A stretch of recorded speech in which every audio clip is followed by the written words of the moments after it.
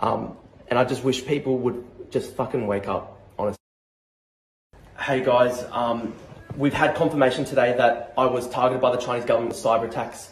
I'm a candidate at the next Australian election. I've been a human rights activist against the Chinese government's abuses, and they've breached my emails. So if you go to The Australian and you go to page 2, we've had confirmation by cybersecurity experts that my emails were breached by the Chinese government. They got past my 2-factor authentication. It was a sophisticated attack. And the darkest part is one of my Uyghur mates, he's an Australian, his mum was taken a couple of days after my emails were breached. His mum was taken to a re-education camp, and we think it was because he was speaking to me and the Chinese government saw that. I wish people would just see how brutal this government is. It's not a left or a right-wing issue. This is just basic humanity. My mate, his mum was taken to a concentration camp because of me. The way that sits on my conscience, I can't even describe it.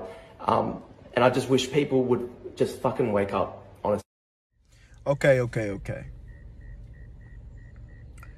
Now, did you hear what he said? Cyber attacks, government, and your private information. People got to wake up and understand what's really going on with all this. I also want to mention about cryptocurrency, and for those that's watching this video, that's all hooray about cryptocurrency. Let me enlighten you on something, because see, I was there too, and I was all into crypto. I was buying the Bitcoin. I was doing this. I was all into it. I ain't gonna lie. I was telling people to do this, do that. The dollar's crashing, blah, blah, blah, blah, blah, blah, this and that, right? I was one of those. Let me enlighten you. This crazy story that they gave you about the cryptocurrency was created by this anonymous, this guy that they don't know. He locked away the key, all this crazy mess. Like they make up everything in your life anyway. Santa Claus, Tooth Fairy, all this nonsense, right? They make up all these fictitious persons, and people just go with the flow, right? Let me enlighten you on cryptocurrency. Cryptocurrency has a blockchain. For those that know this, has a blockchain. The whole entire world can see a transaction. Let me repeat that again, because I had to dig deep and do my research on it for real. I didn't go as deep as I supposed to with my research when I got into crypto. I was listening to everybody and I was doing a little research, but I started to dig more deeper into it. It has a blockchain that everybody can see a transaction. That means everybody. Government, anybody, no matter who it is, me, you, if you make a transaction to that person, I can see it without even knowing who you are. This is the blockchain right here, right? That should raise an eyebrow right there. They got this narrative they're pushing about it, saying that it is decentralized currency. How is that decentralized if everybody can see a transaction? If I can see what you're doing to a person I don't even know who you are. Think about that for a second. The reason why all these banks and everybody is doing it, because that's the reason why. It's another form of control. I need to see what you're doing. The dollar is really decentralized more than cryptocurrency, because if I go somewhere and do a transaction with my brother or my uncle or anybody, a hand-on-hand transaction, who's going to know about the transactions other than me and my uncle if we go and tell somebody? That's privacy right there.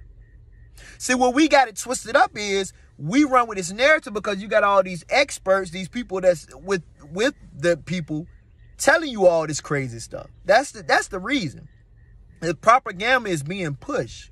Now, when it comes to this video that you just seen, he's letting you know that's happening to, well, they've been doing that anyway. But now when it comes to something seriously, they on you.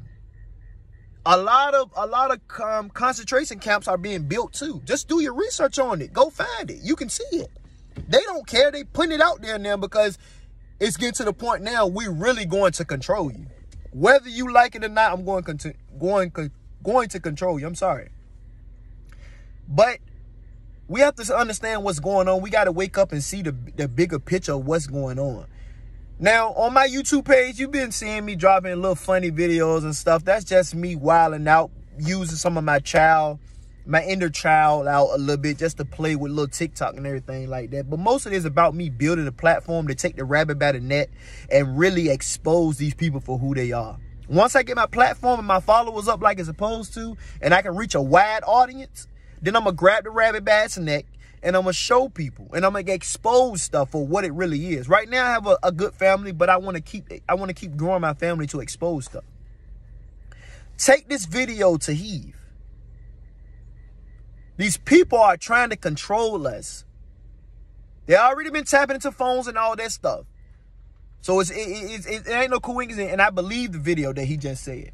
But now he said they sent his mom's friend to a concentration camp over some stuff they done in the email, where it's going against stuff that they don't want you to go against. That's coming everywhere. China has already been controlled anyway from day one. They don't care about none of that. They don't care about what nobody has to say or nothing. Their government is sick. Their government is they don't care about nothing. We're going to control you. That's what China's government is all about anyway.